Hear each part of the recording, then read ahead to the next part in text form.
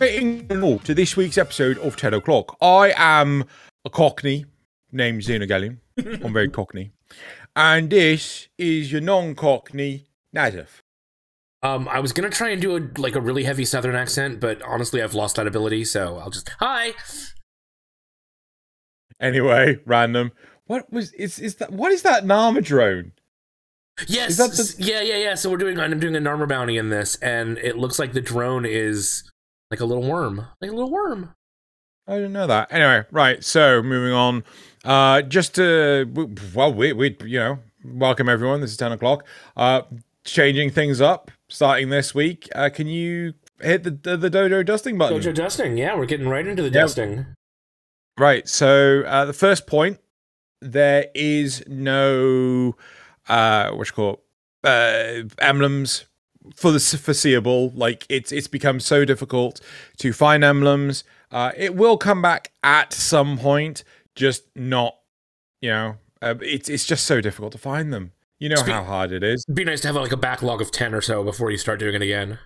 Yeah, I imagine when, the Angels of the Zariman comes up, I think it'll be easier to find them. Like, probably like the first thing Loz and I will do is, or you and I, depends, will frantically scurry around, try to find emblems, and just hoard all the emblems. It's gonna be end of April, so Loz better be back by then. Wait, did they actually give a date? They just said April, didn't they? They said end of April.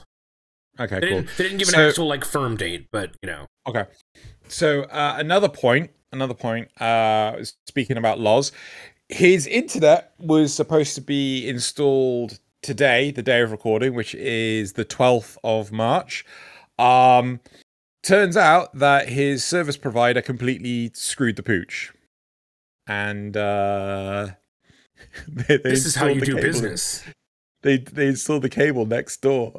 It's just like, good job. Anyway, yeah. So we don't know when we're getting Loz back. But soon, TM.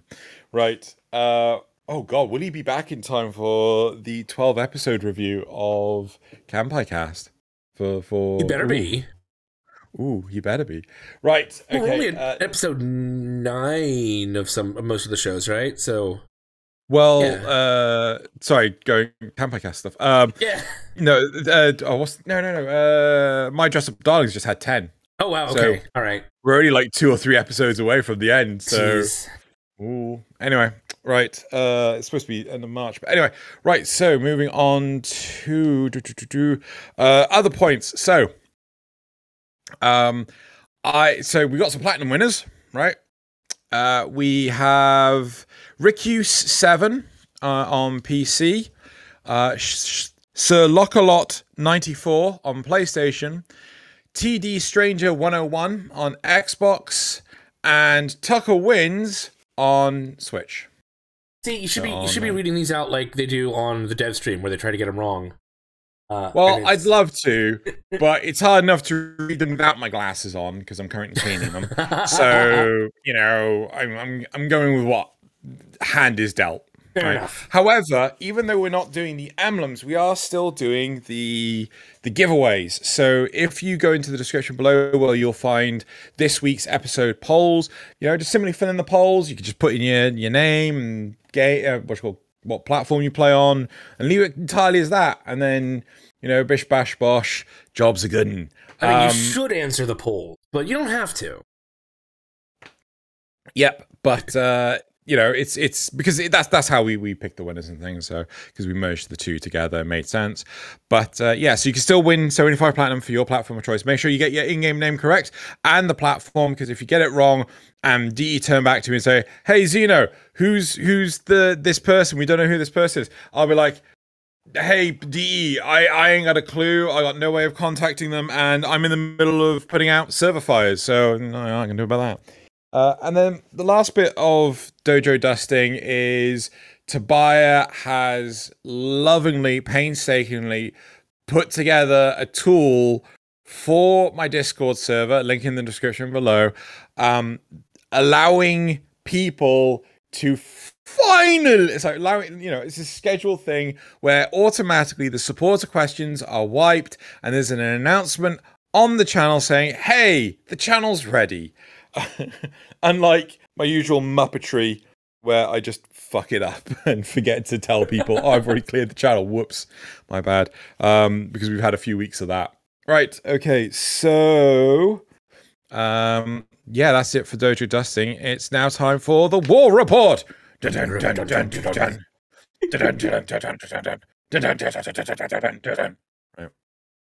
So we got the Terminator. Jeez. Well, I'm the Terminator done badly, so They gotta avoid that copyright ID.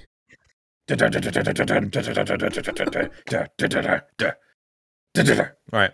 So, first point of the War Report. PUBG announced a Warframe collab, which there's very, very little information on whatsoever. All I could really find was an article from IGN saying from the 10th of March to the 19th of April, and he said August, PUBG players can earn Warframe-themed skins and other items by playing and completing special missions and events. The developers say that more event tie-ins will be announced soon, so expect more from more Warframe content in the coming weeks. So it really came out of the blue. It sounds to me like they're trying to advertise for Warframe in some of their other games. It's quite possible it's that, but also trying to bring Warframe players into PUBG. Possible, yeah. Realistic, person. I mean, I'm not going to join PUBG just to get some skins. Yeah, I mean, honestly, I don't know what the direction of this is from. This is pure 100% speculation. I'm very sure that Tencent has some affiliation with PUBG, and we know that Tencent has affiliation with Warframe. Oh, right. I keep mixing up PUBG and Fortnite for some reason in my head. Oh no, no. I mean that's nightmare fuel. But yeah, so that could be part of it. But in all honesty, we don't know. We're just speculating here. I was kind of surprised that this was not mentioned in the DevStream. Yeah. But well, I guess because the Warframe side of it isn't doing anything. It's just the PUBG side. Yeah, I mean, like we spoke about this a bit on Discord. Again, shameless plug in the description below. And in all honesty, I would be okay with seeing some sort of like cosmetic varieties in Warframe, but I wouldn't like to ever see characters. So like when you have the crossovers for Monster Hunter, where you have like Geralt of Rivia come into Monster Hunter, right? Yeah. Like that, I think would be too jarring for me in Warframe, right? Whereas, you know, if it was like some stuff about cosmetics, or heck, maybe Doomslayer could be in Warframe and he's like a quest giver, a silent protagonist, you know, who's on Deimos and he's like giving out quests, and maybe you see imps or something from Doom. Like, again, I'd be okay with it to a certain degree. It's entirely about implementation, right? But also, again, time-limited events, that starts, you know, going into territories of you're forcing me to play. I really don't like being forced to play, you know, or rather, you are massively triggering fear of missing out, and I really don't like that. Yeah, that's a good one. So that's a better way to put it. Yeah, it's not, you know, no one's holding a gun to my head or anything like that. But anyway, but yes, that's the PUBG Warframe collab. Next thing, we have the dev workshop for the Angel of the Zariman, which is on the forums, and the link is in the description below. It's like not a full dev workshop. It's a dev workshop, quote unquote, preview. It's essentially just everything they said in the dev stream written down. Right. Well, we're gonna go over that anyway. Yeah. If you want to go look at it, you can go look at it and see. Yeah, that's true. I mean, you might want to read it better than listen to prattle on about it, right? Okay. Then the next part is the owner of Warframe Market will have to put development on hold as they live in Russia. The site will continue to function as normal for the foreseeable future, and I think some, behind the scenes stuff has been handled that allows it to keep running and operating. Yeah. While like a lot of this embargo stuff is currently going on across the world against Russia. Yeah, I think he's got friends who are outside of Russia who are basically handling everything. Much like how Tobiah is helping massively with the oh gosh, what's the name? The scheduling thing, because I can't get my shit together. Actually, one thing we didn't talk about in Dojo Dusting, very briefly, we did release the demo of the high quality podcast stuff on youtube.com/CampiCast. And it came out really, really well. I was really pleased with the quality, especially the audio quality. That was the thing that concerned me the most. And I was so pleased with how the audio came out. Yeah. So, but we have to still work out some technical doohickey mobs, like, making sure that everyone is recorded, even if they're not using the newfangled setup that I've cobbled together. So, right. I think that's it for the war report. So it's time to talk about our only topic for this week, which is... You know what I didn't do? What? I didn't type the topic into... Well, just have a quick pause. All right. Just have a quick pause. Yeah. Much better. All right. Yeah. Now I can actually hit the button. The topic shows up. Cool. Right. So we got DevStream 160. Which is the Angels of the Zariman. Right, cool. So we got plus some other stuff, but mostly Angels, yeah. We got some very extensive notes, which we shall. That's a kind way to put it. They're extensive. They extend. No, they're good. They're good. They're excellent. Okay, cool. So they are nearly at 9 years of dev streams. A special cast on special cast on stream this month, including Pablo and Megan. The discussion covered 3 main topics, some brief and others more in depth. These topics were the upcoming minor update this month, the 9-year anniversary event, and the next large update, Angels of the Zariman. Scroll down. No, which should be in end of April. Yeah, right. So Nightwave and the next update. The new Nightwave update is Nora's Mix with 21 new acts and 6 new rewards that include skins, a Cyandana, and a new domestic drone, which no one asked for. D, please take it away. Oh, no, in fact, I'm super excited for the new domestic drone. You lie. Right. This coming update will include the promised augment buffs. These are a laundry list of updates to all of the least used augments in the game, such as Limbo's Rift Surge. I don't even know what Limbo's Rift Surge does. Enemies that are in the Rift, when they enter or exit, I believe, they take extra damage. Lame. The plan is going to be that all of these will be small tweaks, because Pablo doesn't want to take away functions that already exist. This is supported by the leaks that appeared about a month ago, where augments like Chroma's guided effigy gains additional functions when you toggle it to move, and also generates energy for Chroma in the process, making it more efficient to use. The next frame rework is Garuda. In preparation for her prime, with some animations, and there were animations changes? Don't know if there were. Oh, okay. I mean, if you said it, it's probably right, but and tweaks to all of her abilities. For example, during the charge of her second and fourth, she will be invulnerable. Which one's her second? That's not Blood Mirror, is it? I think that's the one where you spike an enemy. That's her second. Is that the? I thought that. Oh, I don't know. I don't know her. I thought that was her third.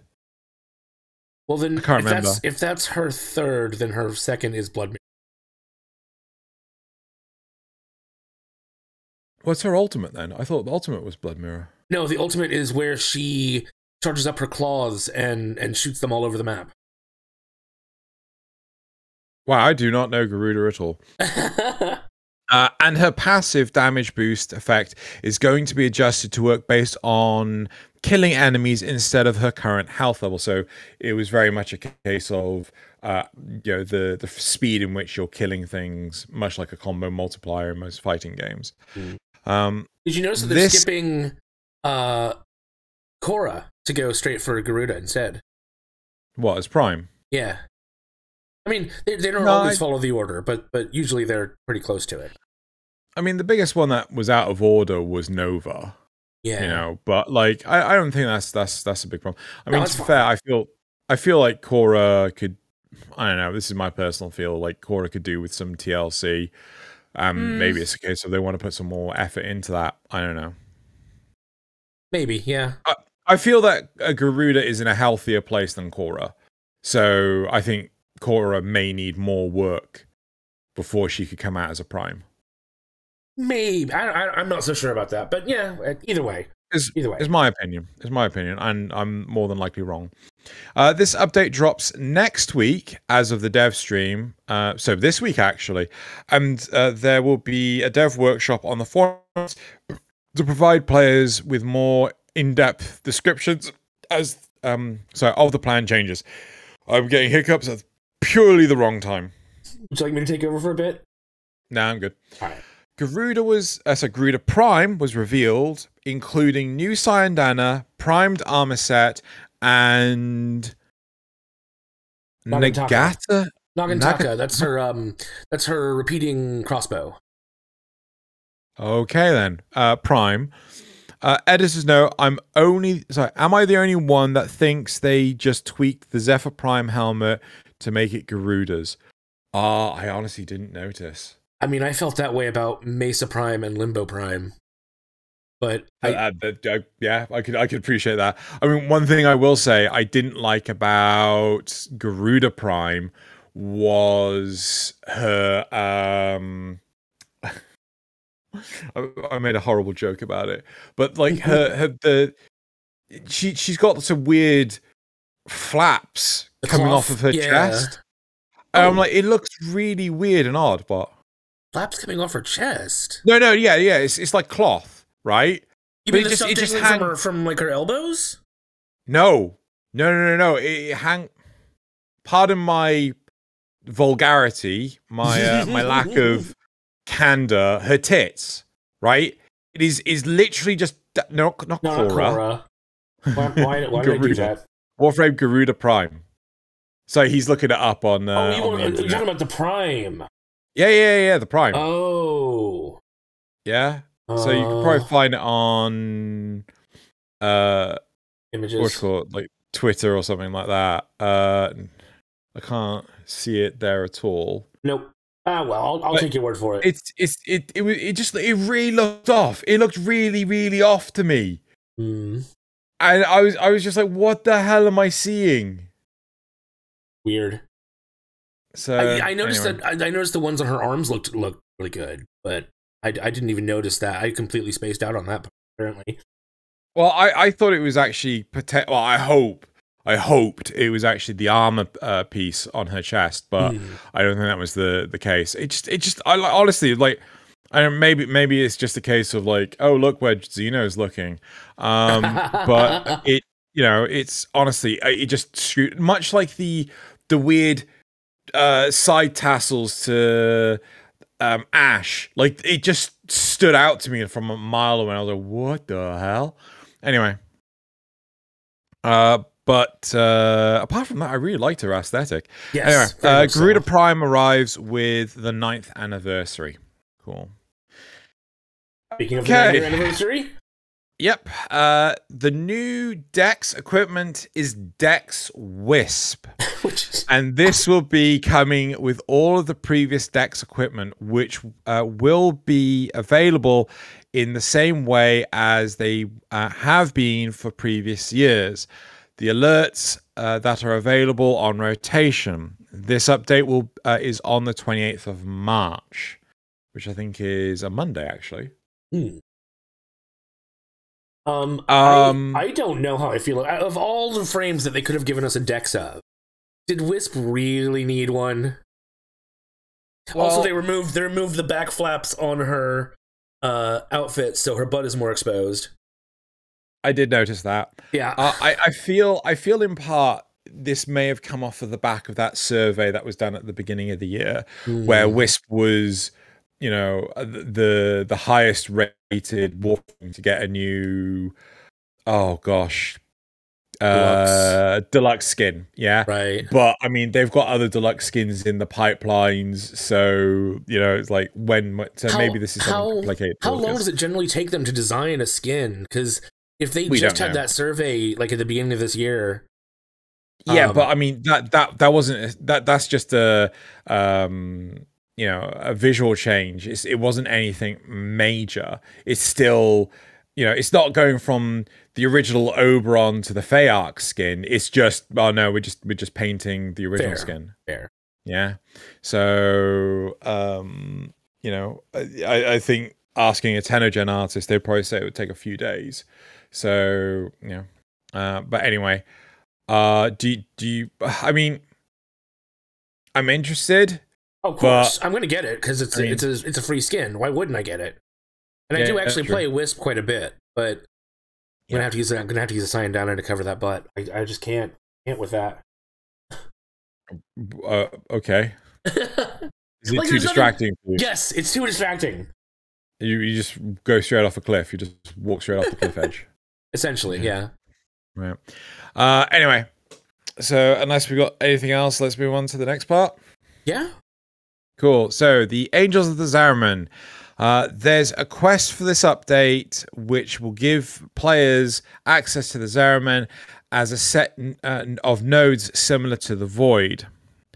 The Zariman brings a social hub that links to procedural levels of procedurally generated missions directly in the same way that hubs like Fortuna link directly to the open world. So yeah, the whole idea is that you choose your mission and then you just go through a door and then you've started your mission. Which is, I think, what Steve has wanted to do with Railjack, you know, all this time, is have that sort of seamless loading without the loading screen. Yes. So, I mean, we're getting so much closer now. Because his dream is to never leave the back of the Warframe, isn't it? It's like always be there sort of thing. Also in relation to a procedurally generated level, I gotta say the tile set looks really good. Yeah, but we'll get to that in a hot minute. The biggest concern I have is that the tile set is not expansive enough. Yes. A la infestation vaults. I can't remember what they're called. Oh, the isolation vaults, yeah. Right. But if they do it right, what they'll do is like they did with the old days. They'll introduce a basic tile set, and then like every month or two they'll release a new tile to go into it. Yeah. Well, hope. Let's hope. Let's hope. Big hope. Right. There's a quest for this. No, I think I already read that part. The Zariman, read that part. You'll be able to. Yes. Yeah, you'll be able to choose a node and then simply take a lift to access it instead of having to leave and begin the mission from the orbiter. The Chrysalith, yeah. Is that okay? Node is a public social hub that updates and completes as you complete the quest. Did they say that? Must have. I mean, I don't remember that, but it would make sense that it would unlock, sort of like the same way that Deimos did. You know, as you did the quest, more areas kind of became accessible. More of the Entrati woke up and shit. Right. Yeah. Exactly. Right. The Chrysalith is so this Chrysalith hub is DE's next step in making a seamless transition between a hub and the procedural levels, meaning that while you are still able to launch missions from your orbiter, you can navigate to those same nodes directly from the social hub via a lift. This lift area in the hub is not just the gateway to other nodes, but you can also take your own it can take you to your own apartment. One thing I really want to know though is, can the mission also end with you walking back into the Chrysalith? The elevator, yeah, that's what I want to know. And are these node types the same as oh gosh, you know how you got the defection missions where the exit is right next to the entrance, but you've got to do all the escorting, right? Yeah. Or is it a case of, like, you know, you can have really long levels and then you come to the end and then there's a teleporter that will take you back to the Chrysalith. You know, it's the one they showed us looked like an endless type. Like it looked essentially kind of like Sanctuary Onslaught, or defense, yeah. I thought more like Sanctuary Onslaught, because you're killing enemies, and instead of opening a rift, okay. That's the mission type and things. Yeah. The reason why I'm saying defense is because the defense has no exit. Right. So you would effectively go back the way you came in. Right. Is it going to be like that, or is it going to be more like a survival or defection, like you said, where you could just choose to leave whenever? Or, you know, again, the next question is the whole exterminate mission type, because we saw is it going to be an exterminate? We don't know what it's actually going to be. No, we saw there was 4 types. There was oh god, I can't remember what the 2 on the left was. But one of them was exterminate. On the right, there was exterminate and Armageddon. Okay, all right, I missed the exterminate. Yeah. So again, that's what we saw. But let's continue with our notes and go on to the apartments. Yeah. So the apartment can be fully decorated, and if you want to invest time and resources, the apartment can be upgraded to include a much larger room that has a panoramic window scenes. You can even change the soundscape. Soundscape? Yeah, so they didn't do any of it because they didn't have any of the sound. Like the system was, or the menu was still in complete placeholder, like really, really bad placeholder. Right. But they said that the sound team has worked on different soundscapes to go along with it. Okay, fair enough then.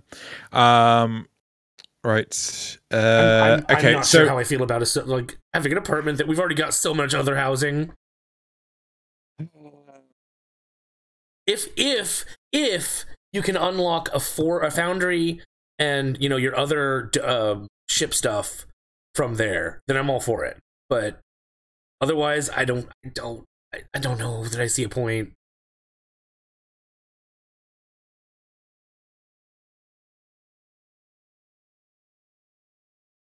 I'm just trying to think about this. I'm deep in thought while watching the footage. In all honesty, I'm of the same opinion, because this apartment complex is only going to be available to you on the Zariman, right? Like, you don't. If you go to Fortuna, you don't have access to your 2x2 living cube, right? Yeah. You don't. You know, none of that. So, and how often do you want to, you know, stylize your living space? I mean, in all honesty, I've barely done mine, right? Yeah. I've done some of the Lisette, right? But I've not touched the helmet room. I've not touched the operator room, and I've not touched the personal quarters. Like, well, I've barely touched the personal quarters, and like, it's just nothing I'm particularly interested in. And now you've also got the whole of the drifter camp to also decorate if you want. Yeah. Yep, there's the whole of the drifter camp, and there's also now this apartment, and like, it feels really weird, like this disconnect. Yeah. Right. It would have been nice if they'd figured out some way to sort of do this in a dojo, but also keep it connected to the hub. Like maybe you could load from the hub into your dojo. I don't know. It does feel quite disjointed, because I mean, it's still it just like there's still sections of the world that just like, you know, this is barren. This is I still can't do everything from one place. Yeah. If you want to make it so that the Losets aren't oh gosh, necessary, required, no, I was going to say left by the wayside. The only way you can do that is to make sure that, you know, there's still a function that the Losets perform that the apartments can't fulfill. Yeah. Which, you know, a simple one would be, well, you can't go do any mission from your apartment. You have to do it from, you know, the Loset. Well, okay. And then there's the whole functionality of like modding and your arsenal and your foundry. The foundry's been the big one that's been missing from like every sodding player hub there is, you know. And I don't know how much I'm going to invest in this apartment. One thing I will say, if DE were to capitalize on this, right, is if you join a group, a pre-made group, so let's say me, you, and Loz, we are in a 3-man group, and we decide, hey, let's go check out someone's apartment, then we go into the elevator, and the elevator has 3 buttons asking you which apartment do you want to go to, right? And you just like, okay, I want to go to Naz's apartment, and then the group goes to Naz's apartment, and then we go back to the elevator, and it's like, okay, which apartment do you want to go to? Oh, I want to go to Loz's apartment, right? And it just has that, you know, saves you having to go in and out, because right now it's great inviting people to come to your Loset. It's too clunky. Oh yeah, it's far too clunky. When they leave your Loset, they leave the squad. Yeah, it's so weird. Yeah, and you can only go to the host's ship, and yeah. So yeah. Oh yeah, there was something else I was gonna say about the room. Even if I do get the apartment, I don't see a reason to get the bigger room with the window. It just seems so empty and useless. Oh, I get to go look at a nice picture. Could do that, or I could go play the game. You know. Realistically, right, let's face it, this feature was not built for us. This was built for people that wanted player housing for some reason. Yeah. Right? You know, this wasn't intended. And they weren't satisfied with their orbiter for some reason. Yeah. So, you know, we are blowing smoke out of our own arse. We are the functional player, not the fashionable player. So, you know, I mean, hell, I've seen you do more with your drifter camp than I will probably ever do. Yeah, but that was just because it's silly fun. Yeah, but giant even so, like in the sky. You know, that I could get a giant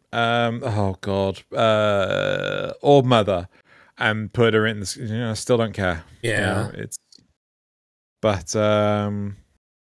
anyway, right. I think the important thing is, to me, what would make it infinitely more interesting is just that seamless inviting of other people. Yeah. That would go such a long way. Anyway, right. Shall we move on to the next section, or do you have anything else you want to talk about? Nope, I think that's it. Yeah. Cool. Right. The next part is there are three new game modes coming with the Angels of the Zariman. They originally said 2. We are shown one of them called Void Flood. That's the one.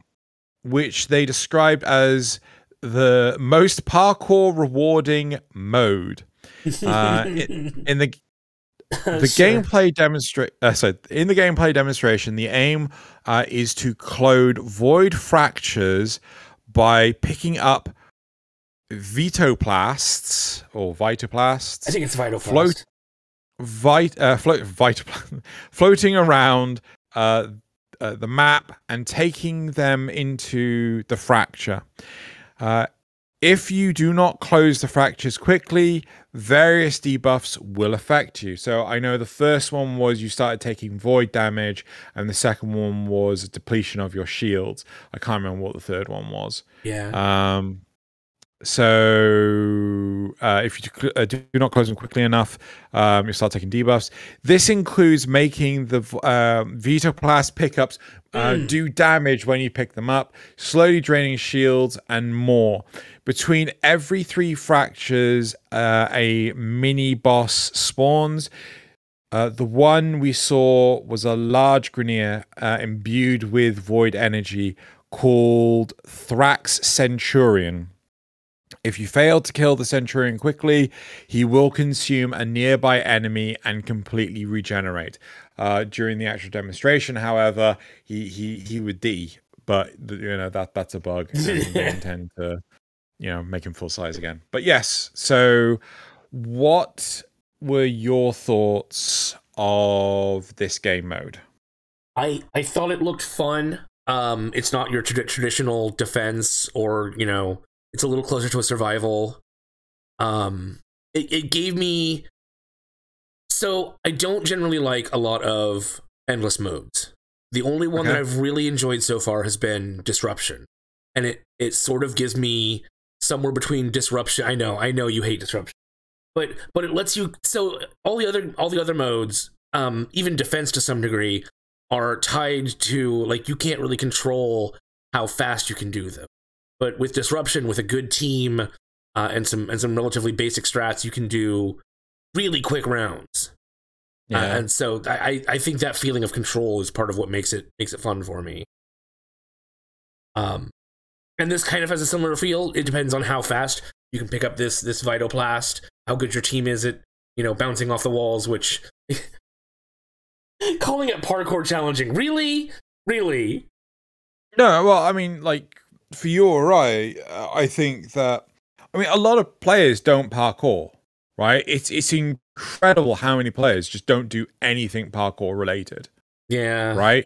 I've seen you move around in this gameplay as your operator more than I've seen other people parkour at all. Right? Whenever I've taken someone, like, brought someone new to Warframe, the first thing I teach them is how to parkour.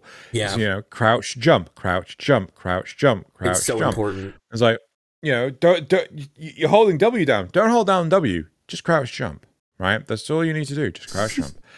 And it is really, really important. But the number of people that just run around normally, it's staggering, You'd think, though, at the point that you're getting to the new war, you'd have learned at least some parkour by that point. But it's not a necessity, is it? Nah, that's right? Fair. Well, Jupiter these days, kind of. The number of people I know that have struggled with Jupiter until they've learned how to parkour is staggering. But still, so I remember the first, I think it was like Mega Man X game for the SNES, right? And this is actually kind of heavily inspired by Ego Raptor's or Aaron Hansen's Sequelitis series, right? So Ego Raptor is a huge person in terms of the gameplay, right? The gameplay is super important. You have to get it. You really have to hit it bullseye first time, because if you do not properly introduce someone to a mechanic, like as soon as they get it, they're going to have a horrible experience. Right. So, for example, Metroid is one of the best examples of this, because whenever you get a new feature, like you get the morph ball, you have to use the morph ball to get out of the situation you're currently in. As soon as you get the rocket launcher, you have to use the rocket launcher to get out of the situation you're currently in. You have to learn how to use that new gameplay feature in order. But the thing with parkour is we have never done that. We've got parkour from the get-go. We have never learnt the necessity, the value of ever parkouring anywhere. It's true. Right? So, I mean, hell, I'm still watching you right now. You are walking, running a hell of a lot more than I do. I literally I'm stationary at this objective, right? I don't need to jump around as much. Yeah, but still, even me, I would still jump around like a Looney Tune. Yeah, you're sprinting right now. You know? Now you're bullet jumping. It's everyone's at different degrees. So yeah. I could totally see that people taking this seriously, that this is like a parkour challenge, because they're not used to it, right? Okay, that's actually a good perspective on it. Yeah. Do you have any other further points, or shall I say mine? No, I think that's it. Yeah. So I liked this game mode. I can see it getting monotonous, just like any of the other game modes, fairly quickly. I think this is very much a case of you play with friends or so on and so forth. You still need the core coping mechanisms of playing Warframe.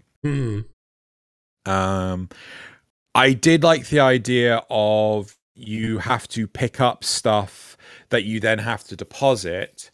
I feel that there are some UI tweaks that could be made, because there's no true understanding of how much Vitaplasts or Vitaplasts or whatever plasts you have stored up, right? That it's floating in that jug next to you. And to me, I feel like it would be good to have a number there. Yeah. Yeah, I was actually struggling to see anywhere on the screen where it told you like how much you have and how much you need. No, it only shows you your jug. That's all it is. Yeah. I mean, I think the only way to really know that is we have to work out how much a full jug is. Right. And then it would just be pure guesswork after that. So I also felt that the link between the Warframe and the Fracture needed to be clearer, right? Yeah. It was... You just kind of stand there and nothing really happens? Yeah, no, there is a lightning link. There's a electricity going between you and the device, but it's quite thin and narrow, right? It didn't feel like there was enough of a tell to say you are making an impact, right? But again, not the end of the world. I like the idea that the things you have to get become hazardous as time goes on. One other point of concern I do have is what happens. Say you've got this fracture and you require 100 Vitoplasts to close it, right? Right. And everyone splits off into different directions, and they all collect 25 Vitoplasts, right? There has to be some form of communication, or at least coordination, to get them to come back to the fracture to close the fracture. Or they have to make sure that they're constantly churning out Vitoplasts into the mission so that you can basically solo it. Does that make sense? I think it looked like there was regenerating Vitoplast, because they said you also get it from killing enemies. Well, yes, but my point is that players can make the experience worse by not contributing. Yes. Yeah, they could collect it all and not contribute to any of it. It's a similar problem that you have in the Index, where one person will just sit there and hoard points, even though you stop getting a bonus after 20, and they're sitting on 50 points, and come on, just turn it in already. Yeah. Are they just AFK or are they just being dickheads? I think a lot of times it's a Rhino doing it, and I don't know if they know that you stop getting a bonus after a certain point, or right. Who knows. But I have lost when I've done public index runs. I have lost matches because somebody's hoarding all the points, and we just run out of time. Okay. Well, again, I think it's something that D has to be mindful of. But again, I'm very interested in the game mode. Yeah, same. Cool. I'm really curious to see what the other two are too. Or the other three. Well, one of them is exterminate, but so the other two that we don't know about. Yes. Yeah. Well, I mean, I kept on making the joke that the Void Armageddon was effectively you have to use Arcwing to take a Void nuke and land on a planet-destroying Void asteroid that's hurtling towards the Earth. Yes, and you need to park on the Void asteroid, and you need to use a excavator to drill deep enough to plant your Void nuke to blow up the Void asteroid before it comes into Earth's atmosphere to save Earth. There you go. That's Void Armageddon. You forgot that you had to leave Bruce Willis behind. I was about to actually say, and has an NPC called God, I was going to say Bruce Willis, but yeah. Bruce Billis. There you go. Right. Okay, so should we move on to the next part? Yeah. Right. The gameplay included the Xmas rework, where all the Xmas types have been updated to be tougher and have more focus on what they actually do. All Xmas units have been given graphical updates to help. I was about to say graphical updates to help pick them out from the crowd and to make their actual abilities far more visible and identifiable. Specifically, the enemy. Oh my god! Specifically, the energy leech Xmas. Right, there we go. Was shown. Fast. Well, the problem is there's energy like in multiple places around this word, and it's hurting my brain. Yeah. Right. Specifically, the energy leech Xmas was shown, reworked so that now the enemy doesn't just passively drain your energy. Sorry. It actually attacks you with a draining bubble that you can dodge out of. We also see the heat Xmas, where we can now dodge the fire blast rather than always having to roll or get knocked down. I'm really pleased about that one. So there was a third one, which was the Blitz Xmas, which was like it fired a shockwave through the ground and things. Apparently, the Blitz Xmas have been in the game for God knows how long, but no one fucking sees them because they just get murdered. Well, I think they're only a Corpus unit. Are they? And they're usually a MOA. And what do MOAs already do? They knock you down. Well, the other ones do anyway. Okay, fair enough then. But so I just want to correct. I'm pretty sure right now you cannot roll through the blast wave of the blast Xmas. I've tried so many times. Every time. Yeah. The only thing you can do is hide behind something. So again, there is actually a way to get around it. If you cast an ability that has an animation, right as you get hit by the wave, the animation takes precedence. So the iframes get you around it, sort of thing. Yeah, exactly. Okay. Right, but still, regardless, the it's all welcome changes. Many Elden jokes were made. Many Elden Ring jokes. And I very much like the direction that they're taking the Xmas units, especially the energy leech Xmas. Haven't you guys been saying that for like ages now, that the energy leech Xmas needs, some visual component? But so the problem is, I think a lot of people have been saying that, but you guys too. Yeah, but I mean, like the biggest problem with the only reason why you leave a level is because like the energy leech Xmas is like they're just constantly draining you. You have no way of continuing to perform. Like, what's what the infested are like the easiest things to kill in the universe, except for when there's freaking energy leech X is it parasitic or whatever it's called, just like freaking god, yeah. So and you can't tell where they are, and they have like a passive aura that does it, while the new one has a bubble that you specifically have to be in or near. It's got to tell, so you can be more active, and so much which better. is great. Yeah, I hope it's also more damning, because you can see this you can see like, the bubbles swelling up on the ground. Sort of like the the burster that throws out nullifier bubbles. Yeah, it's kind of like that, I think. Yeah, but what I'm saying is, I hope that it sort of like wipes out 75% of your energy. Oh yeah, right. In one hit. It should be a lot worse when it does hit you. Yeah, because it's so much easier to see and dodge. But again, do people know how to roll? Good question. Right. Okay. Let's move on to the next part. Unless you have anything else. Nope. Cool.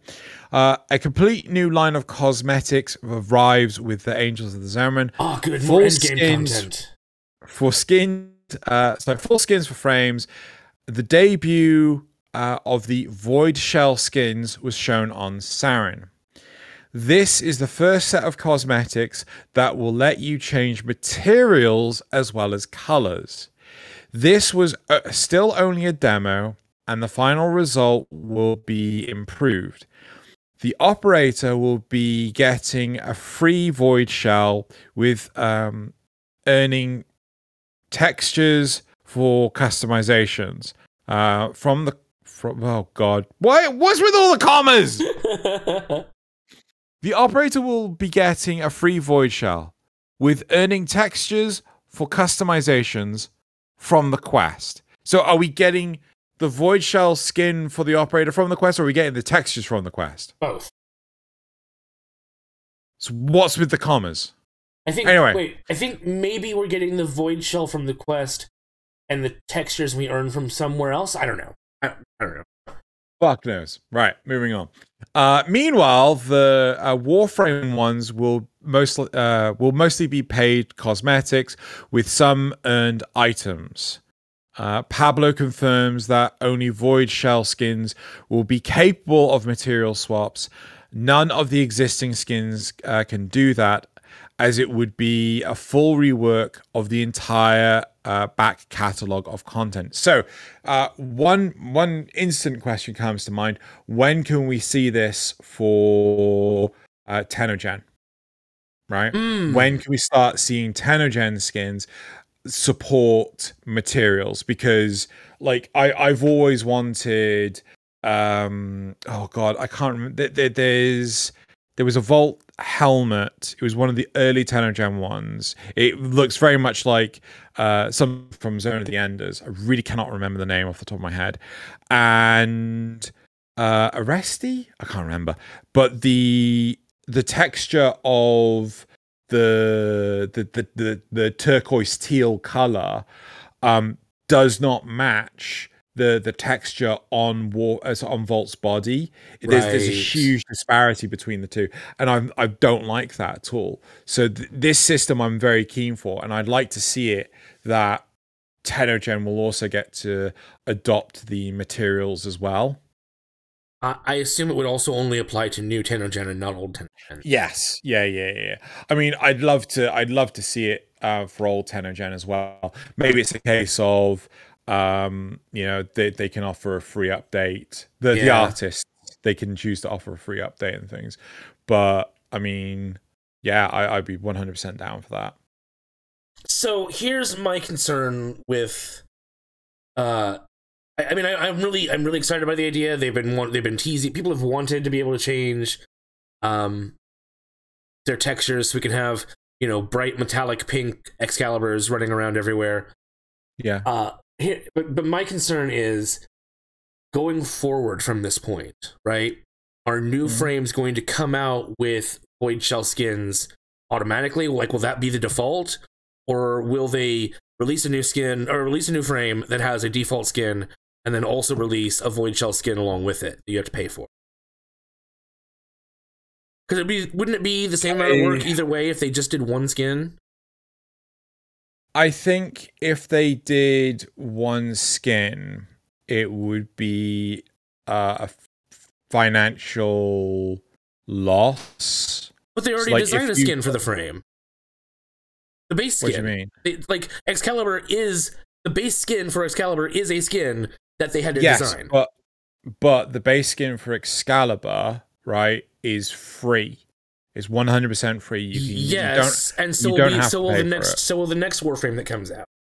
You'll have a base skin with it that is 100% free. So couldn't they just skip making the base skin and just make the Void Shell version and give that along with the frame? The frame would just have the Void Shell version. It wouldn't have a base skin. Or that would be the base skin. Though I get where you're coming from, I think it would be a really nice thing to do. It would be a financial sacrifice, right? Because, like, if you got Gaia, right? Like, oh yeah, I love Gaia. Gaia's really cool.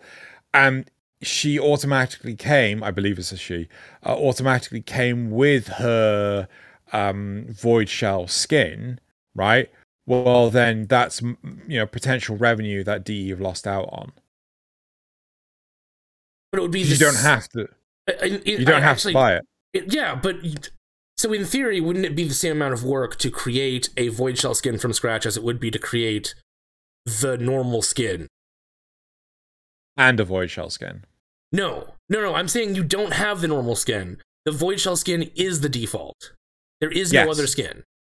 Yes. So it would be less work for them. But it would be less revenue as well. No, would it be the same amount of work to make each individual skin? Not to make one skin and two skins. Are we talking? No. But are we talking about skin and one skin?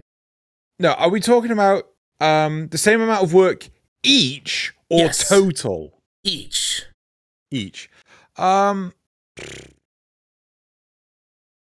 No, I wouldn't have thought so. Because you would have to... I don't think the color and the pattern are necessarily on the same segment. So, like, you would have to check to make sure that the material functions as expected for each section of the Warframe. Okay. Yeah? Then that's fine then, because I just wanted to make sure that they didn't, Because if we look at, go ahead. I mean, it's all about quality assurance, right? How much due diligence are you going to put into this? Because like if you look at Wisp right now, Wisp has this cloak that goes around her neck, right? You could put that metallic, you could put that leopard skin print. You could put that carbon fiber print on it. Right, okay. You have to make sure that it all meshes properly with the model, right? And typically when you look at 3D modeling and stuff, there's a lot of nuances in what you think is part of the model, but it's actually things like bump mapping, right? Where it's part of the textures. Yeah. So it's stuff like that. So I would not have thought it would be the same amount of time. I would have very much expected it to take longer because you have to do this extra level of quality assurance. Right. Okay. Well, that's fine then. That would be fully justified. Yeah. So, but I mean, I really like the look of it. I will say I don't know about anyone here that is, I am severely dyslexic. I am actually registered severely dyslexic, which is one of the reasons why I struggle reading, our notes and things. Typically, my best choice is like bullet points. Just give me a bullet point, and I will go off the bullet point, and I'll just fucking fudge it the entire way and make an ass of myself and get it wrong. But the big thing for me is, as someone that is dyslexic, I struggle to notice the differences in things, right? So often my apartment can end up being a bit of a mess because I cannot distinctly notice that, I need to throw away that Coke bottle. You know, it's very easily out of sight, out of mind for me. And the texture stuff that was happening during the dev stream, I could not remember what the last, the Reb was going through all the different textures. I couldn't fucking remember them to save my life. I genuinely couldn't. Yeah. Right. And I'm very sure when you're in Warframe, when you're in the Arsenal, if you're picking a color, right? If you hover over a color, it hovers over the it reveals, so it shows the color in that slot. Yeah? Before you confirm it. Yeah, I think so. Yeah, right. Didn't I just do that when I was in my arsenal in the footage earlier? I wasn't paying attention. Well, I mean, I wasn't paying attention. I thought you were just picking out your attachments and things. Yeah. But anyway, yeah. the big thing for me is I would like some really minor functionality, which is like maybe a left mouse, sorry, not a left mouse button, like a right mouse button, or like, you know, you pull the trigger on the controller, or you just press, and what it does is it stops previewing, right? So you see the original, and then you can just flick between them. Do I like A or do I like B? Because, like, you know, do you wear glasses? Yes. Well, not when I'm at home usually, because it's not worth getting into. But yes, most of the time I do. Yeah. Okay, so I obviously wear glasses. You can see them on my face right now. When you go to a optician, they will ask you A or B, or better two. Exactly, better one or better two, you know, or, you know, the same, right? And things like that. They painstakingly spend ages going through them and things. And again, I'd like to be able to go better one, better two. It's such a minor thing, but honestly, it helps me to no end to be able to see that difference. You can kinda do that, but what you have to do is select one color and then go back into your color picker and like flick your mouse over the new color and hope that you can see it in time. Yeah, but it's again, that's the problem though. It's like, you know, putting it, you know, making sure that if you've got one of the edge colors, you're fine. That's fine, right? Yep. It's really dumb. Don't get me wrong. It's really, really fucking dumb. No, I'm but with it's you. Just such I'm a nice with you. Like, yeah. I think fashion framers would love that too, because a lot of times the shades are subtle, but they're important. Yeah.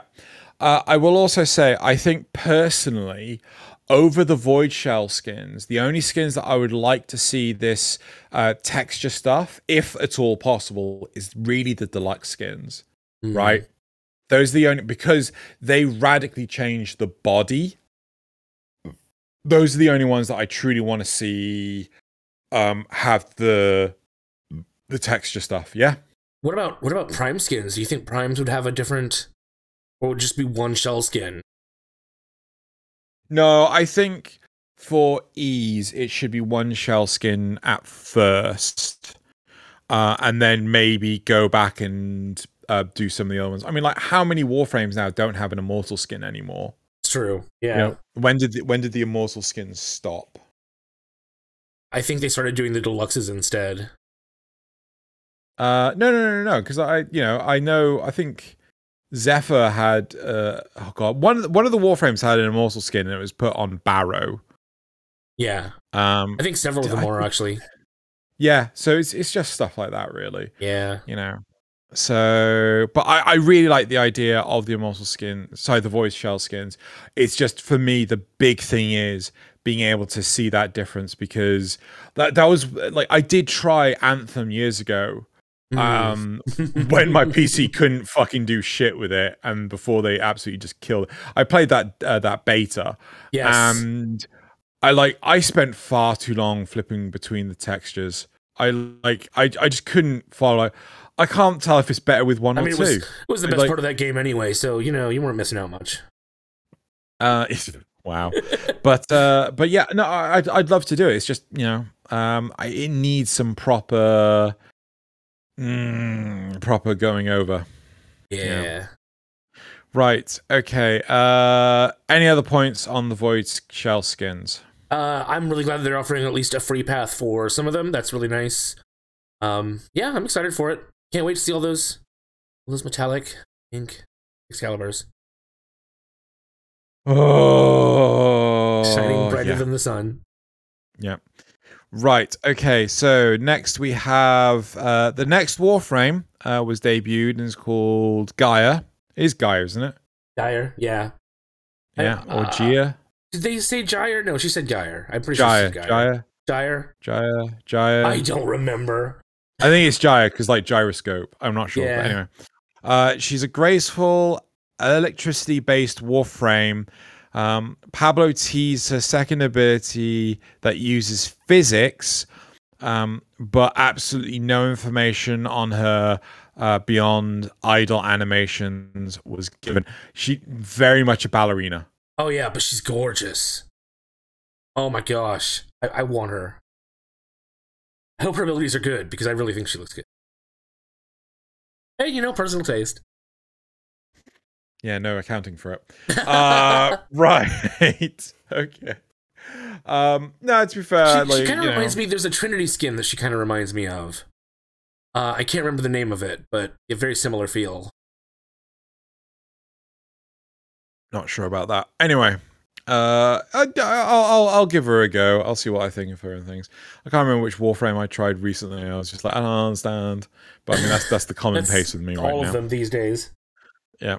Right. Okay. So next, as a side update, Kubro hair, fur texturing, patterning, and performance for your GPUs have all been updated and will ship with the Angel of the Zariman to make your dogs look better. There's also the Valkyrie. I don't know if that's in our notes, but the Valkyrie skin is also supposed to become the deluxe skin. Is supposed to be coming with Angel of the Zariman as well. They took way too long to get to the Kubro hair, but it does look good.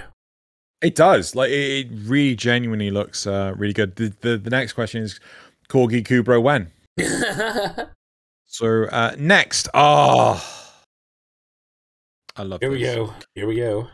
The focus system is having a comprehensive update. It's having a complete overhaul, in my opinion. Yeah. This will give you a full respec opportunity because there will be no point pool, and every single tree will work differently.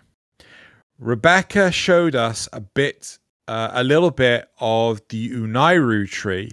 All the nodes have been streamlined so that you can turn on every buff and it doesn't create negative effects like passive energy drain.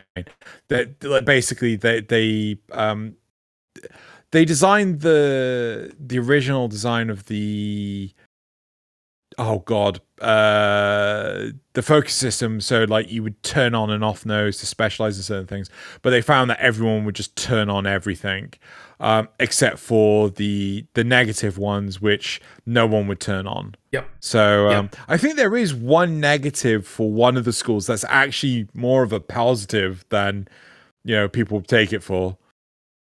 If I remember, some of them, or a couple of them, are kind of like the corrupted mods, where it's good if you level it up like halfway, but if you level it up too much, it becomes bad for you. Yeah.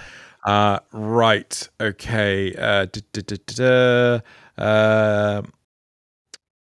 Instead of everything as an opt-in action, you must use your oh shit! My brain's just done. My dyslexia just kicked in.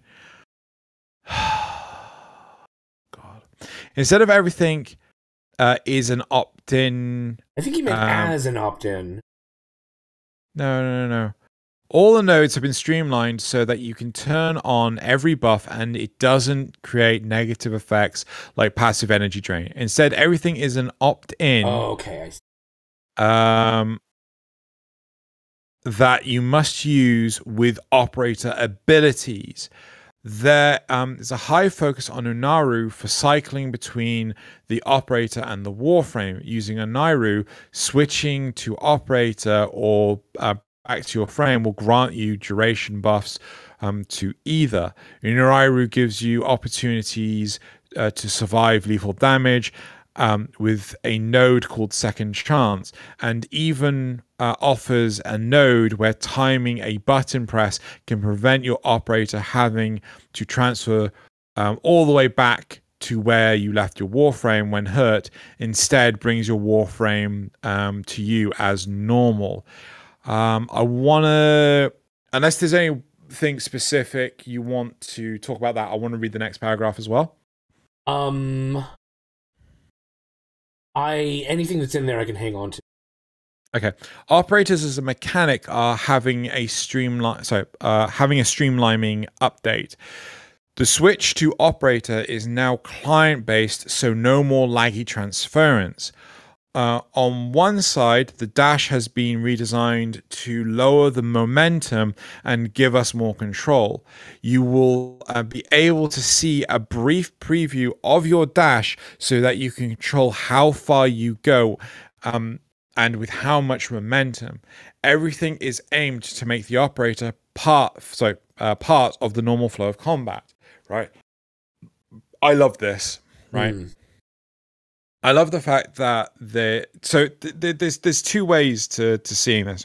You know, we've pushed, Loz and I have pushed quite heavily the idea that there should be operator driven combat, where you have to fight something as your operator, not as your warframe. But as people on Reddit will say, like, you know, the game's called Warframe, I should be focusing about my warframes, not anything else. So,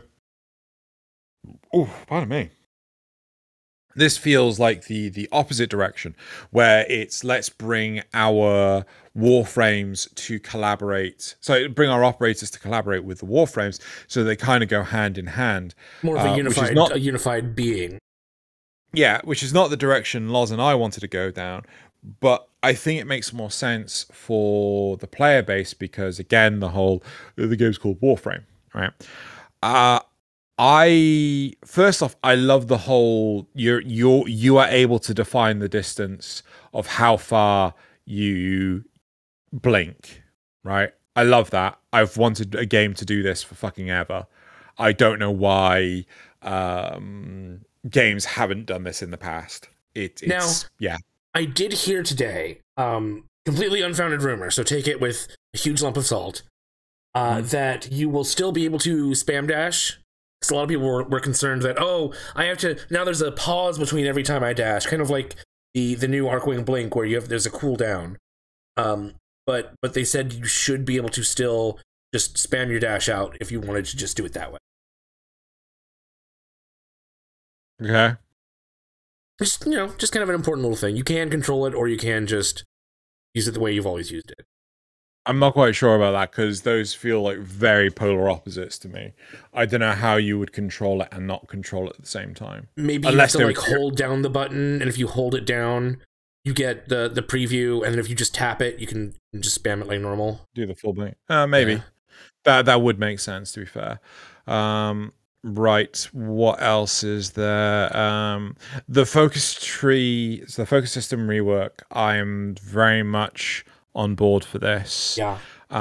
It's a little weird that they're getting rid of way capacity, but also at the same time, that's just because I've had to go through it and I want everyone else to have to go through it.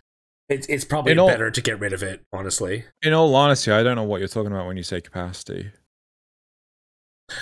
So in the focus school, you can only activate a certain amount of stuff at a time, and if you want to activate more, then you have to invest some of your focus into capacity.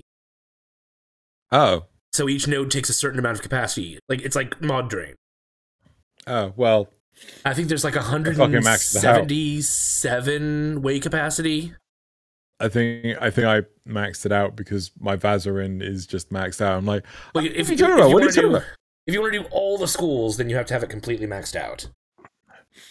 Yeah, but it's just like so I found it very, very like confusing as to what you're talking about. But regardless of that, regardless. Fine. Get rid of the capacity thing. Yeah. It makes sense to get rid of it.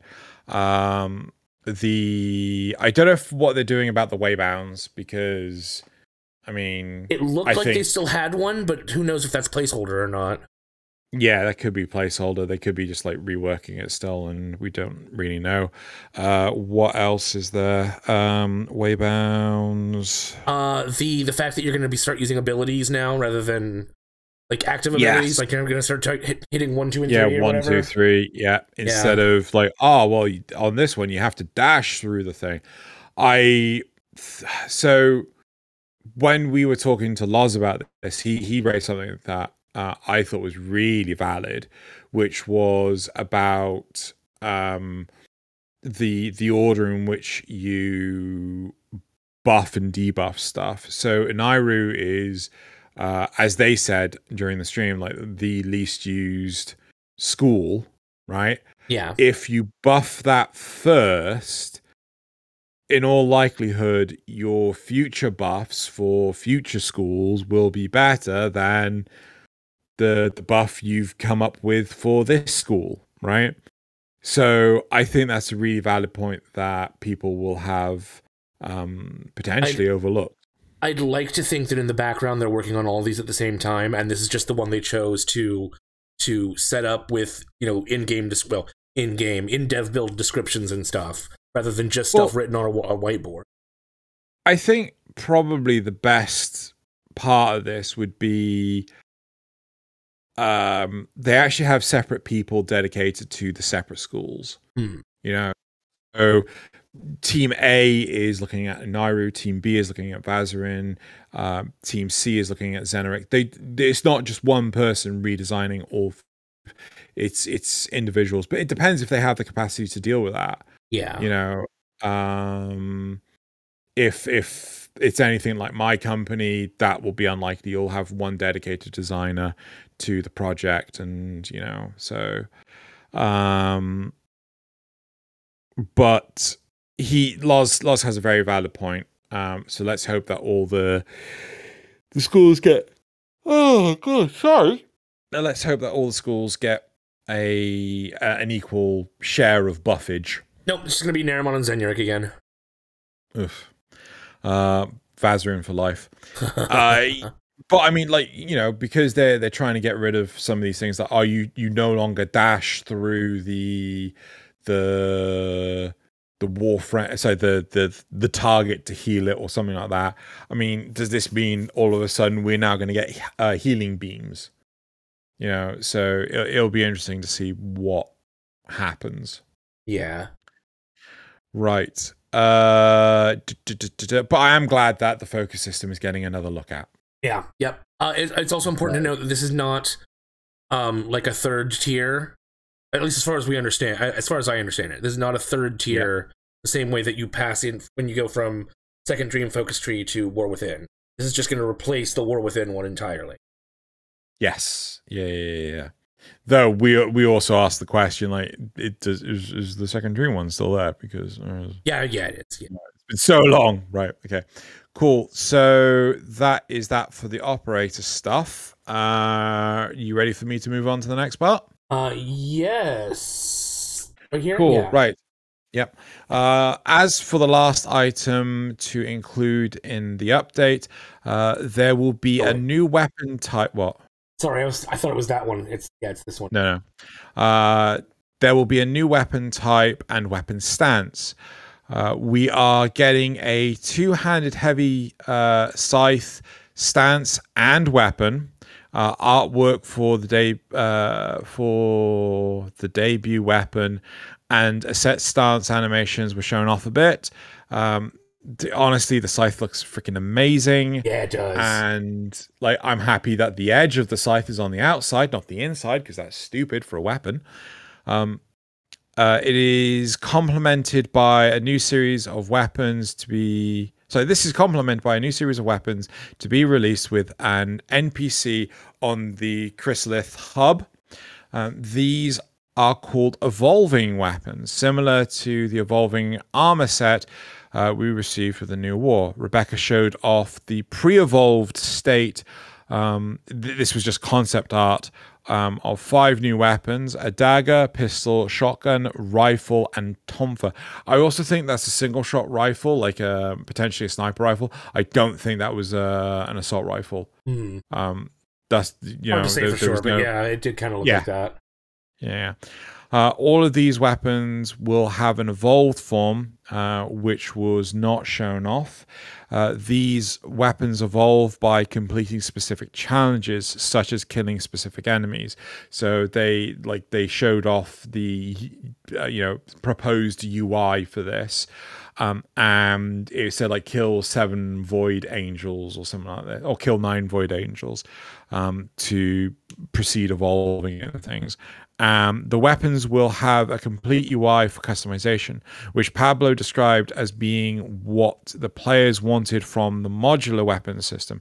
Instead of choosing the parts and committing to a specific set of stats, once you unlock a weapon evolutions, you can select from a UI to use or swap them out with other evolutions. At the end of the stream, they showed off the trailer for the Angels of the Zariman and confirmed that the update drops in April. So just to talk about the UI thing, I do feel that we're still going to see cookie cutter weapons, like these evolved weapons. If they're good enough, we're going to see like, oh yeah, everyone's using the same cookie cutter build for these weapons. People want the path to least resistance. They want the cheapest, cheesiest. Well, I mean, everyone's going to have the same type of upgrades for their weapon. Same way you have all the same Zaw parts available. It's just which combination of those is going to be the best. Yeah. Yep. But at least this time you don't have to build a completely new one. You can just swap your bits around, which is what I think you and Loz have been saying forever, that the Zaw parts and the kick gun parts should be. You shouldn't have to build a whole new gun. You should just be able to take it apart and use the parts you have.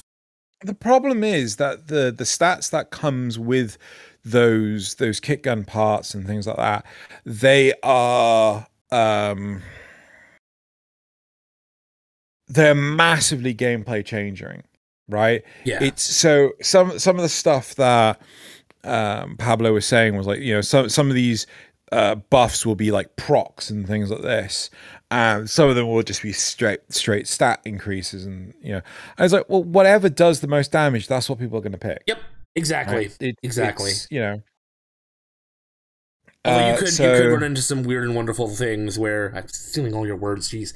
Where you like if you have this sort of what's the word I'm looking for here? Status I have no proc. idea. Status proc. Yeah. And then you have this other arcane on your warframe or on your sword or whatever. You can suddenly do billions of damage, but it's not the strongest gun by itself. Yeah, you could run into that. Yeah, that's true. But again, at the end of the stream, they did say that the update is due to drop in April. So fingers crossed. Be a pessimist. Assume that it's going to be end of April. May. But it's at least that's good. But I mean, 4 months of it's taken a bit of a while to get to this. Overall, it's pretty clear that all this stuff was supposed to ship with or very soon after New War. Yeah, I will say that I very much I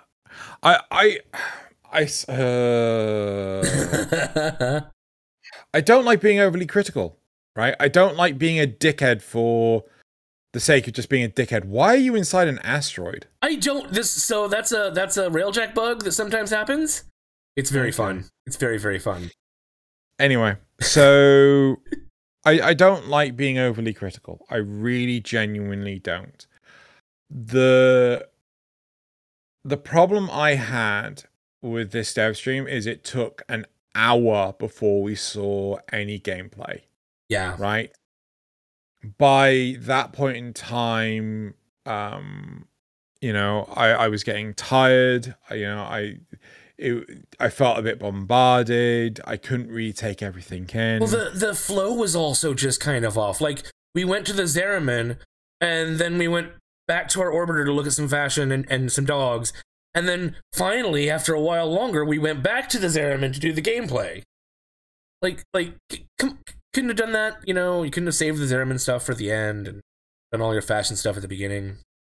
I think it should have been the other way around. I think they should have shown off. Yeah, but I think they should have shown off the cool stuff first. I mean, like, maybe we'll propose this as a question for the audience, but personally, I think the cool stuff first will then get you hyped enough for whatever comes afterwards. No. Right? Everyone knows you save the best for last.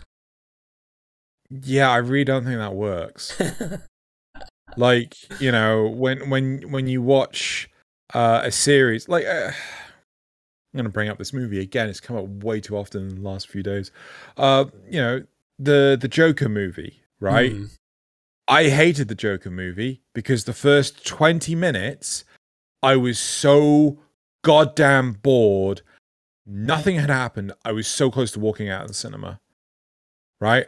But, like, you know, the end was like fucking phenomenal, right? Yeah. But was it worth me sitting through the rest of the movie?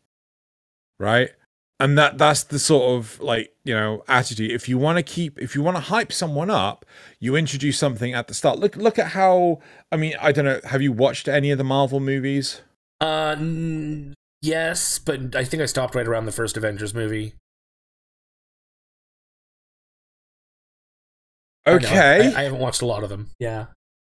Okay, I'm not sure it's fair to compare showing off tech and stuff to telling a story. Because with telling a story, you do want to hook people, but with this, you already knew there was going to be gameplay footage eventually. No, but that's the point, though, right? It's like saying, you know, oh, you don't get to see Iron Man in the third Iron Man movie for like the first hour and a half of the movie, in the third one, right? Because you're going to see Iron Man at some point, but that doesn't dismiss the fact that I've come here to see Iron Man. I've come to the meant to engage you. The DevStream isn't necessarily meant to engage you. It's meant to show off. I mean, they do the same thing with Tenno, right? They save the big stuff for the very end because they want you to go away with that hype feeling. No. They start the stream off with some really minor stuff, and then by 15 minutes in, right, 10 minutes in, because the TennoCon stream is like 1 hour. It is 1 hour long tops. Yeah. Right. They push the whole thing really quickly, and the big thing comes in about 10 minutes in. But if you take TennoCon as a whole, they're still doing the best at the very end. Yeah, but we're not talking about the whole, are we? We're talking about the DevStream. Oh my god, I'm going to fucking thump you. Right? You are trying to antagonize me so hard right now. No, I really do. Right? I really do think it's a valid point that when you're telling a story, you're meant to engage people. When you're doing, like, engage people in the narrative. And with this, you're not. There's no narrative. You're just showing stuff off. How often do you watch a video on YouTube and things? You're like, I've been sat here for 2 minutes. I'm bored out of my skull. I'm done. Depends on if it's something I'm excited about. Yeah, no, but you're looking for something, right? So I mean, I still want to improve Notice to Be Senpai and Arbiters, right? But I need intros for them before I can actually do the improvement I want. Right. Like I do feel that the Arbiters and Notice to Be Senpai, they start too slow, right? They need a 10-second mid-segment at the start just to show this is how spicy it's going to get, right? Because again, I'm not sure that's a fair comparison, because you're trying to capture an audience that you don't have yet. They have the audience, and they're just showing the stuff to the audience that already is invested in Warframe. So are you telling me you were happy waiting an hour before you saw any of the gameplay? I would have been happier if they hadn't split it up so badly, and if they'd shown maybe a little more gameplay. But that's they can always no. That's not the question. The question is, are you happy waiting for an hour before you see any gameplay? Yeah. Yeah. Yeah. Okay. We'll see what the audience says. But I nope. Get on with it. I ain't got enough time for this shit. Get on with it. I'd rather be hyped up at the end and take that feeling away with me than be hyped up at the beginning and then have to sit through a bunch of fashion that I don't necessarily care about. Yeah, but you could stop watching it then. No, I can't. No, I can't. I can't. I have to know. I have to know everything that's going on. Anyway, right. That's it. I'm doing it for my job right now. No, I'm kidding. Anyway, so that's it for the topics. So if you want to hit the clear button, and then we can move on to other parts of this show. And good, we're still recording. Right. So next part is I didn't send you the graphs. Oh shit. Oh no. Let's pause then. Right, I know what the fuck I'm doing. I'm a professional. Right. So the first graph. Do you think lore of Warframes were about the operators piloting them? 21% said no opinion, 37% said no, and 42% said yes. Wow. I'm kind of surprised by that. Me too, honestly. Yep. Then the next question was, which Warframe do you want to see a Laverian entry for? Wow. There's pretty much an equal tie between Wukong, Zaku, and Nidus. Honestly, Zaku and Nidus, I'm down for. Wukong, maybe. Well, I'm fine with whatever. I mean, more lore is always good lore, right? Yeah. I mean, I'm utterly surprised no one said Oberon, but you know, whatever. And then the next one, which which Warframe do you actively avoid playing? Right? So we have 11% for Loki and 11% for Trinity, and then a whopping, I can't read that because my glasses are off, 32% for Ureli. That's amazing. I mean, not unexpected, but also amazing. Whopping 32%. Yep. Then moving on, we have why don't you play that specific Warframe? So I think I'm gonna have to stop giving people the option to input their own responses, because their shit is not a valid response. It tells me absolutely nothing, because their shit is entirely subjective. Right. So 5% said other, basically it was something I couldn't put into a category. 42% said not my play style, and 53% said boring. Boring. So, boring. But yeah. So right. Yeah, that is it for. Oh, that's right. Graphs. That's the last one, isn't it? Yeah, there's only I couldn't really come up with any more graphs to questions to pull in. Right. So the next section of the show is, what is the next section? Supporter questions. Yeah, supporter questions, which I sent you. You did send me.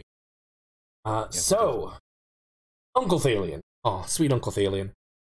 It's the start of the new update cycle for Warframe this year. In celebration, I want you all to hit the like, subscribe, and hit the like, subscribe. I think it means like and subscribe. And find all the links in the description below. We read every comment and even read some of them out on the show. So now, on to the rest of the questions. Dear sweet Uncle Thalion also says, DE's next substantial update is Angels of Zariman. Do you think this will have any similar plot threads to the famous pair of Disney movies, Angels in the Outfield and Angels in the Infield? I didn't know there was a sequel to those, or to that one. No. Do you even know what Angels in the Outfield is? 50 quid says it's baseball. Yes, it is, what is his name? The guy that Christopher Lloyd plays an angel that is helping a down-and-out team get back on their feet. Christopher Lloyd. Christopher Lloyd. Yeah. Christopher Lloyd. And this is before he had to do stuff just to pay his rent. Wait, how young is he? It was a 90s movie, so... Well, I mean, he's done Back to the Future by that point. Yeah, okay. I'm saying this is before he had, like, now he has to do just any old thing to pay his rent. Okay. But back then, he would still have that Back to the Future money. Okay. Right. So, Zrugel says... oh, wait, did we answer? Did I answer? It doesn't matter. Yeah, I said no, because I no. never watched it. I think it will definitely. We're going to save the Zariman baseball team. I think the Angels of the Zariman is going to be followed up by Angels of the Zarawoman. There you go. Right. So this rumor says, so you seem to like Elden Ring. What would it take to bribe you to play Elder Scrolls Online? I'm joking. I remember asking you about it before. Not a great deal, really. I mean, like, as long as the gameplay is good. I did try it in the beta days, and I'm like, there's no mini-map. Why is there no fucking mini-map? This is garbage. And like, yeah. I know some people that are very into Elder Scrolls. I don't see myself playing it.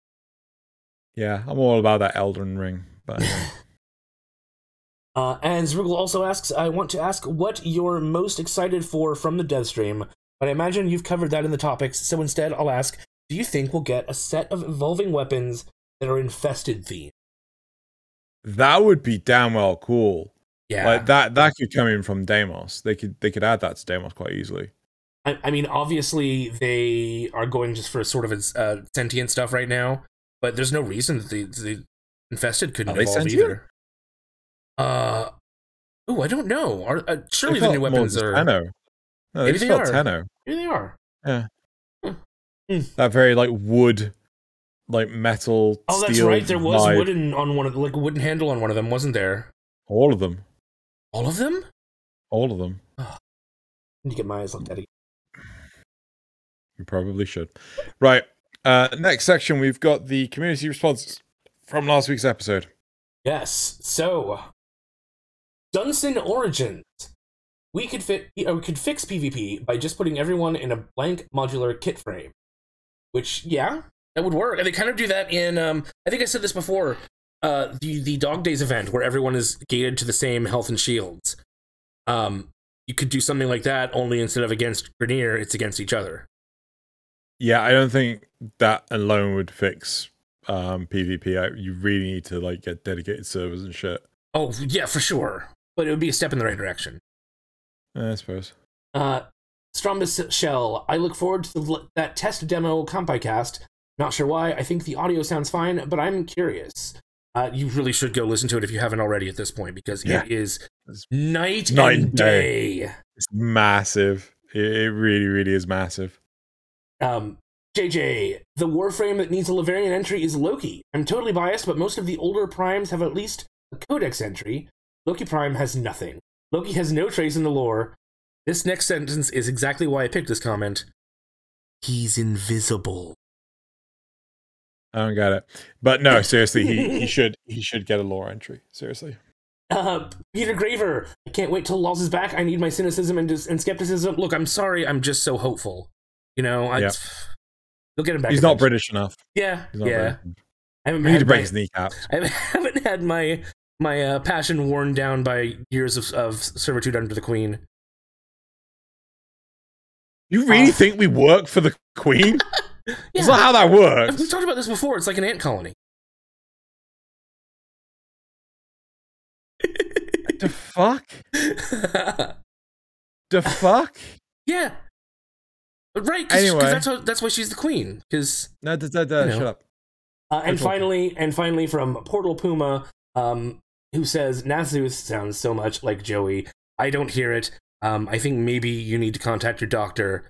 But I appreciate the comment all the same, because Joey sounds awesome. Personally, right? I mean, we've never seen Joey and Nazuth in the same space, so, you know, I mean... Shoot. It kind of says a lot, really. Yeah. Right. I mean, Xeno can't have that many friends. We're all actually the same. We're all actually just LOZ. Oh, man, pre-recording those episodes with LOZ and Nazuth. So much effort. And predicting everything that would be on the dev stream too. I mean, yeah. It's that insider information DE gives you, right? Afterwards. No, we record that afterwards. But like but the whole what's called Loz's flawless American accent. Like, you know, yes. Seriously, just like Hugh. God. Anyway. Memes? Right, next. Yeah, let's go for the memes. Meme. So they actually were quite a few memes this week. Okay. Let me make that bigger so you can see it. Yeah. Right, so we have MR30 high spec enjoying Warframe. That's you know what that is. Is that and the Cyanoid Simulor? Yes, the Mirage and the Cyanoid Simulor. Yeah. Okay. MR3 low spec quitting Warframe. Yep. Number 2, Tenno enters the relay. Samaris. So fucking creepy. Just anywhere in the relay. That's just so fucking creepy. Yeah. Yes. Wally in a nutshell. Oh my god. That's awful. Oh god. Okay. So legendary. This one was actually 2 images, but I switched them together. Legendary 1, 700 hours. Legendary 1, 3,000 hours. MR16, 5,000 hours. Oh my god. It really is just all about the time you put in. What the hell is wrong with that guy's I know. biceps? Didn't I get last week the guy with the huge one bicep that was like it looks like an idol on weak point? Or was that a couple weeks ago? I can't remember. Yeah. And then you got the Mega Chad. Yeah. Number 5, it do be like that. Demos enemies when farming obelisks. Understandable. Have a nice day. Have a great day. Demos enemies as soon as you decide to fish or hunt. Tonight we dine in hell. Yep. Every time. Just take a Vara, it'll be fine. Every time. Every time. Hope those walls are soundproofed, or at least the Octavia Banshee-proof. The kids in the other Zariman apartments playing skeg music. Grifter trying to get a decent 2-hour sleep. and finally, bonus meme, because there were just quite a few this week. Something less spicy. Slowest things in the world. Sloths. Snails. This thing crafting when you need it. Mobile defense countdown. MR2 on his way to extraction. Look at them! They come to this place when they know they are not worthy. Yep. Corrupted voice speech. Brilliant. So okay, time for the community shoutouts. And this time, I bring 8. Cool. Oh. So, the first one is Wukong and Titania as a commission by Carl Tabora. It looks like he's using a Sith weapon, but that's only because it's colored red. Sure. Yeah. Freaking Star Trek noob. The second one is Daffodil by Rittens. That is Limbo, right? Yeah. Using the butterfly wings. Cute. Yeah. Right. The third community shout out is Nidus and Maggots by someone I forgot to write down the name for. Yeah, it's Nidus Prime. I for some reason I thought it was like a fusion with Sonic. By Kurdy. This is the so I forgot to write down the name. By Kurdy, right? The next one is Neff's new business idea, which is a 4-panel comic by Mushkin. And it's definitely good. Oh. Yes. Don't right-click save his face. Have you seen it? I have, yeah. Okay, good. Right. The 5th one is Glowy Void Demon I decided to draw instead of sleeping by Cass. Imagine if Nidus's parts actually glow. Oh, that'd be so good. Right. Oh my god, what? The 6th one is Prime Average Helping Fellow Content Creators by Leonidax. Likes every single post, not even Warframe related. Buy skins so artists have better refs. Yes. RT's fine art. Ella I don't know what that one is. And refuses to elaborate. Okay. All right. Was that 6? That was 6. 7 is Jaya by Bug Breach. Yeah. Man, I don't know how these artists get this work out so fast. Oh my god, this was like literally a couple of hours after the dev stream. It terrifies me. And then the 8th one is Jaya by Joriel. Oh, always good to see one of these. Yep. So there we go. So that's Wonderful. It for the community shoutouts. Right. Well, that is it for this week's episode of 10 o'clock. It's not getting shorter and shorter anymore. We managed to trick Nazeth into... I mean, we even took out the emblems at the start. So, yeah. But yeah, so that is it for this week's episode. Thank you very much, everyone, for listening. Say goodbye, Nazeth. Goodbye, Nazeth. Yeah, I knew you were going to do that.